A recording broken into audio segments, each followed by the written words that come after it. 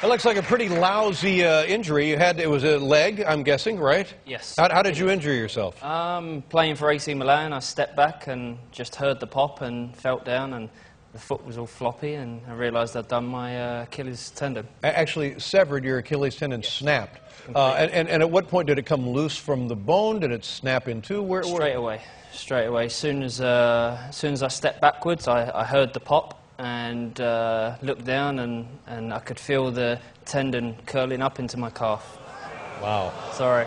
Well, I was going to ask you about that. That's what people always say, that the thing just rolls up like a window shade or something, and that truly yep. was the experience.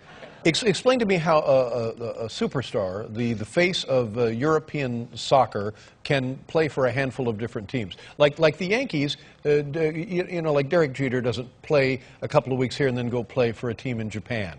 You know, he pretty much plays here. Now, how are you able to do this? Well, it was a loan spell that the Galaxy was kind enough to actually let me do in the first place, where I finished the season with the Galaxy and then played from Christmas onwards. It was meant to be for 3 months, but then it turned into 6 months. The Galaxy just let me do that because I needed to do it to stay in the English national team. And then I came back to LA, played the rest of the season, and then again went back the Christmas after to try and stay in the team to play in the World Cup.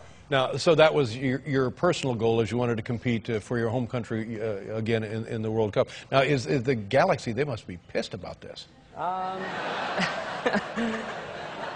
Yeah. I mean, yeah.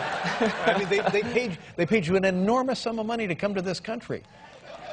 Yes, they did. And of course, you know, it's one of them things that just happened. You know, it's nothing that I could have prevented, or you know, just was one of those things. But even if you were playing for the Galaxy when it happened, they'd have been pissed about that. Exactly. So wherever it would have happened, I'm sure they wouldn't have been. Well, that's the kind of people they are. But you know what?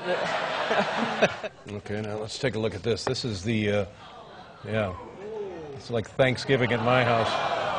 This is the surgery on your Achilles tendon. So they gotta find it, they gotta roll it back down and reconnect it. Yeah, well, what they did, they cut open the top of my calf, pulled the tendon back down, cut open my Achilles and reattached. Hooked it back up. And is this one of those injuries where 30, 40 years ago they could do it but not do it too well? Now I'm guessing they'll say you're going to be better than new with this surgery, right? Yeah, they said as long as I follow the rules and you know, don't try and rush back too quickly, then I should heal well and be playing the start of November, even before that, I hope. Just in time to go back to AC Milan.